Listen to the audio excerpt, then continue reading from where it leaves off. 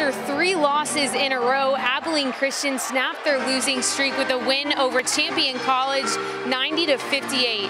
Coach Golding says he was happy to get the win, and every game is going to be a challenge no matter what opponent, because this is college basketball.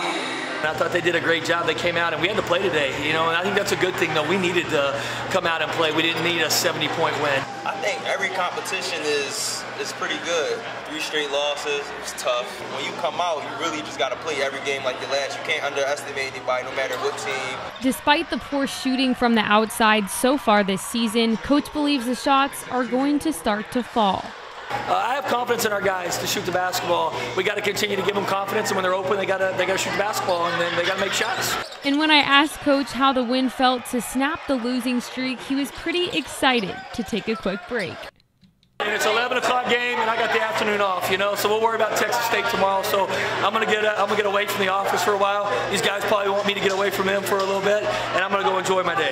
ACU plays back-to-back road games against Texas State on the 25th and SMU on the 29th. Reporting from Moody Coliseum for Fox West Texas, I'm Casey Busher.